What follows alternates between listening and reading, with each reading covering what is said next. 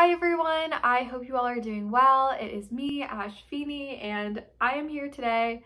Oh, in case you're wondering what I'm wearing too. I just layered up because I went outside and shoveled snow earlier, and we're expecting 40 to 60 centimeters of snow where I live.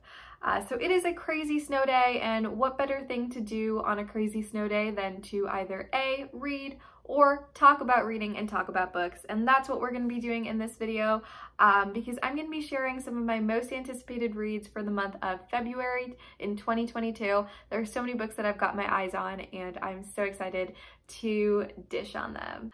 All right, this first book that I want to mention comes out on February 1st. It's a book that actually, if you're a Book of the Month subscriber, lucky duck if you are, you already know how I feel about this. But if you're a Book of the Month subscriber, you would have had the opportunity to read this or pick this for your January 2022 pick in the month of January, right? And this book is Black Cake by Charmaine Wilkerson. And the cover is absolutely stunning. It follows two individuals who, in the aftermath of their mother's death, must set aside their differences.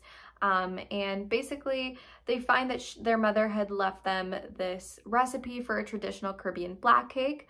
And following the recipe, they embark upon a journey from the Caribbean to California to London, and they're grappling with the death of their mother, coming to terms with their own identity, but also learning more about who she was.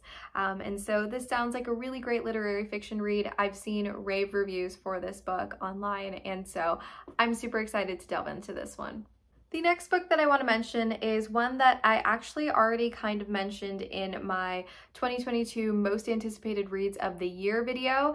So I'm just going to briefly touch on it here because it does sound incredible and I am that excited for it. And that book is Cherish, Farrah by Bethany Morrow, which comes out on February 8th, 2022. It is basically a book about these two teenage Black girls who are the only Black girls in their town or their community's country club. And one of the girls, her name is Cherish Whitman. She basically has been adopted by white parents, and she comes from this wealthy family, right? And Farrah is drawn to Cherish and her family, and she kind of starts to distance and separate herself from her own family and finds herself getting closer and closer to that of Cherish's. And Farrah's own parents actually warn her and tell her, you know, something is amiss here, and she doesn't listen. But the more she begins to spend time with the Whitmans, the more she realizes that something is not okay. And so this book has been described as a social horror for fans of Get Out. And I don't do horror at all, but I thought that, you know, every once in a while you need to spice things up. And so I don't know, I'm gonna give this a shot because the cover, the description, everything about it seems so riveting.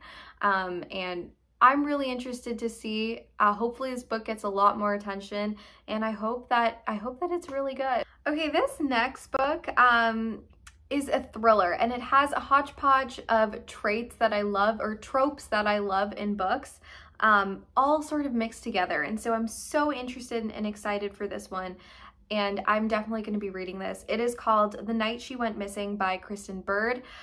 This book comes out on February 8th of 2022. And it is basically kind of a domestic suspense thriller. So, you know, as soon as I hear the words domestic suspense, I'm listening. The antennas are up and I am paying attention.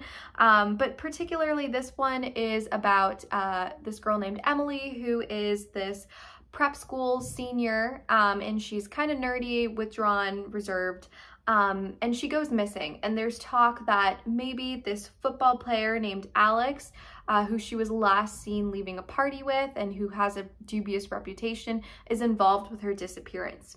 And then three mothers, Catherine, Leslie, and Morgan, who were friends but are now frenemies, begin to investigate the situation and try to piece together what exactly happened that night and where is Emily. So missing girl, also another thing that I love reading about.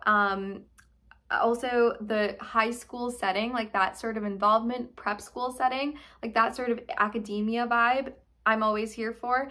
And the fact that there are these three mothers kind of putting together the mystery and trying to figure out what's happening, Sign me up. Sounds so good. I'm so down. So this book is one that I read about for the first time in a blog post, which was a Book of the Month predictions blog post. I find that often those blog posts have such great recommendations for books.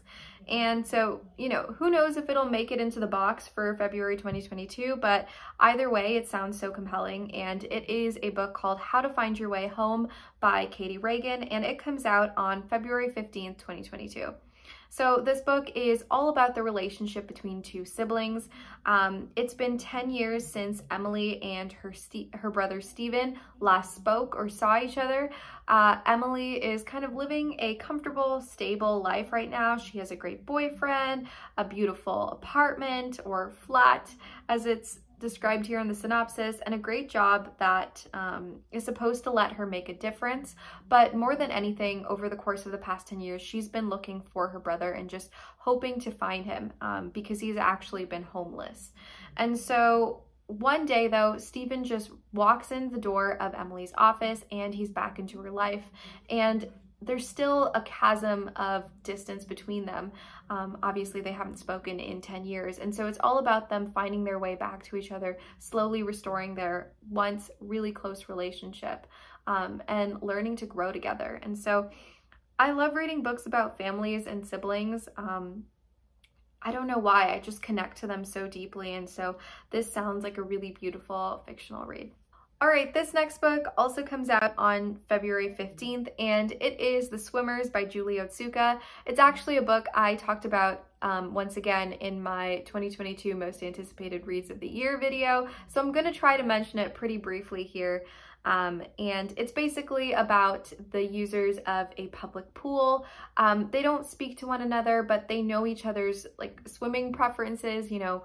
One's in the fast lane, one's in the slow lane, you know, one keeps to the right and the left and whatever, until one day the public pool closes down and they're all of their lives and their routines are disrupted, and they're all kind of reeling from the consequences of that in their own ways. And it launches into a story, I believe, about each person's struggles and life journey and all of that. And so this seems like a really interesting literary fiction read. It comes out on February 15th, so yeah. Okay, the next book that I want to mention is also another book that I did mention actually in my Most Anticipated Reads of 2022 video. So again, I'm going to try to keep it brief, and it is The Paris Apartment. It comes out on February 22nd, and it's by Lucy Foley. This book is a thriller, and it follows a woman named Jess who basically, in need of a fresh start, asks her brother to move in to his Paris apartment. And she shows up at the apartment only to find that his neighbors are an eclectic and suspicious bunch, all while her brother is nowhere to be found. And so it's a thriller set in Paris, and I think the combination of the genre and the setting makes it sound like a total chef's kiss to me. And plus it's written by Lucy Foley, who is the author of The Guest List, which was, I believe, either a Book of the Month pick or a Reese's Book Club pick, potentially. One of the two for sure. And so I've only heard great things about her work, and yeah, I think this sounds like a total wild adventure and a ride that I am here for. All right, and this last book that I want to talk about is one that I actually received an ARC or Advanced Reader copy for through NetGalley. So thank you so much to the publisher, Wednesday Books, and to NetGalley as well for making that happen. I remember being super intrigued and interested and like crossing my fingers when I requested it because it sounds incredible. And it's basically a book called Full Flight by the author Ashley Schumacher, and it comes out on February 22nd, 2022. This book follows this girl named Anna James in the town of Enfield, Texas, a small town where fall is football season. But for Anna, this is contest season and a chance for her to prove herself as a budding young saxophonist or musician. And basically when she's assigned with a duet with mellophone player Weston Ryan, she's equally thrilled and intimidated. Weston is known for not really known for anything, but I think it says here that Weston is someone that the small-minded town disapproves of.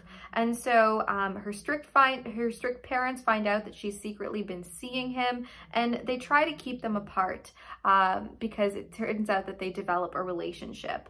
But then suddenly the unthinkable happens, and Anna is left to find her way forward without Weston.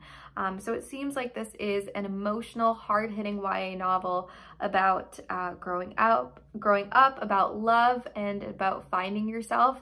And so those are all things that, you know what, I feel like I haven't read in a while. Like, I haven't read an emotional YA novel like this in a while. And so I'm really excited to dive into this.